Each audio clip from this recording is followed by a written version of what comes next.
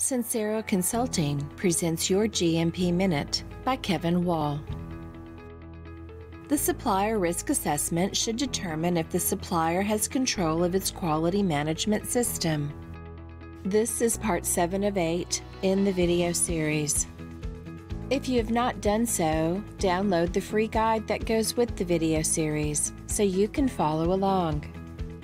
Click the subscribe icon in the lower right corner to subscribe to our channel. Having a quality system today is standard practice, but it is not enough. The quality system elements should be organized and fit together.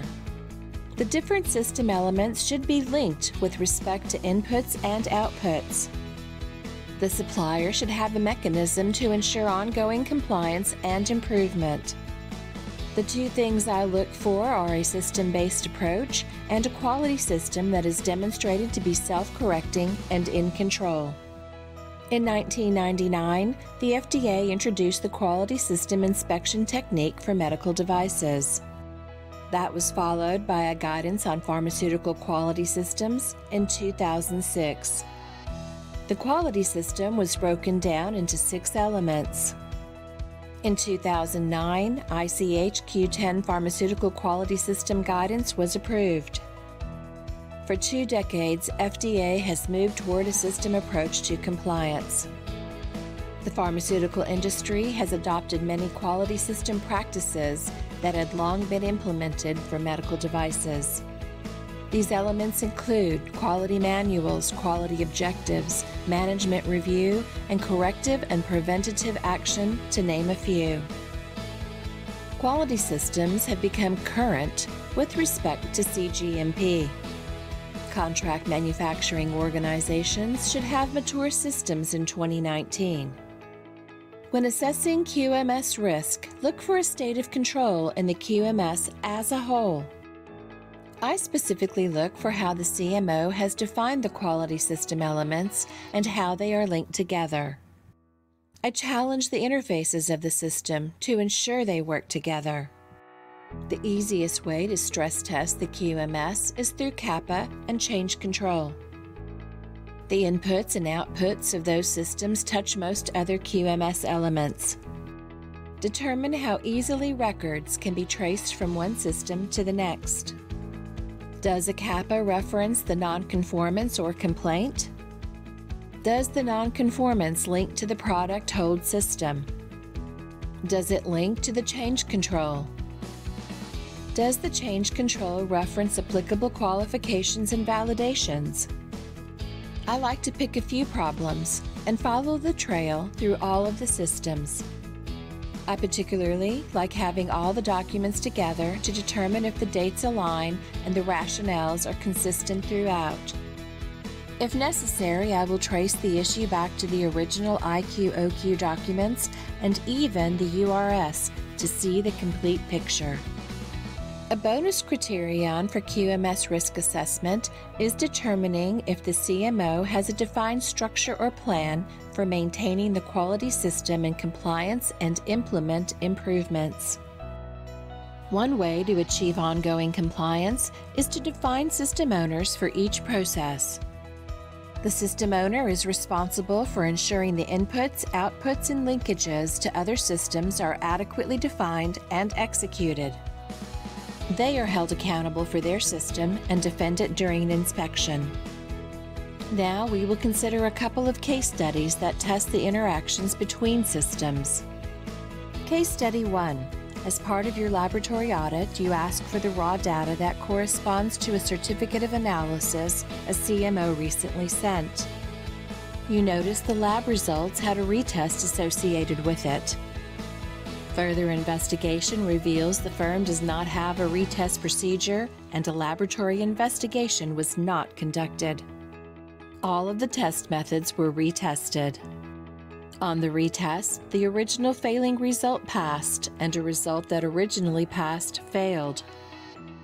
The COA contained the passing results from both tests and ignored the 2 sets of failing results. Pause the video and write down what you would ask next. Then restart the video. The company's deviation procedure requires QA to be notified, which didn't happen. The analytical validations for the methods were checked. One of the validations did not meet the lower concentration level acceptance criterion for accuracy, but was approved with the note stating the narrowed range was still acceptable. There were no records in the non-conforming or product hold logs recording the event.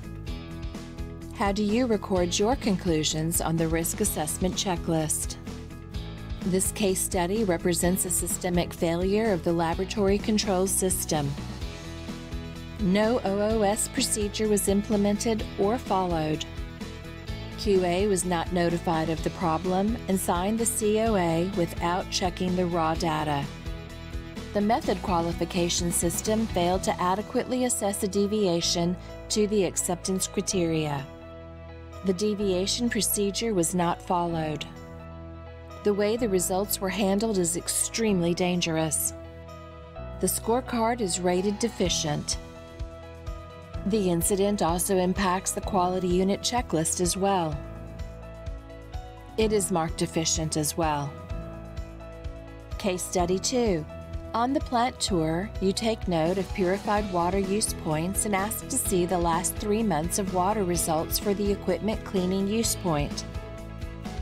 You are informed all of the data is available except that use point. The yearly report of water results does not have that use point included, and neither does the sampling plan. The deep dive reviews revealed all of the other use points are defined and tested. What are your observations? Pause the video. This appears to be an isolated incident related to the water qualification. While serious, it is not enough to mark the company as deficient in qualification. The overall rating would depend on other QMS observations and especially any further observations associated with the qualification system. If the rest of the QMS checked out, then I would still rate the company acceptable with a major observation. You may be wondering why I presented the assessment of the QMS last in the 6 elements. It is not the least important. It is because I want to emphasize the importance of people in the trio of people, performance, and process. It is the people who define the process and execute it.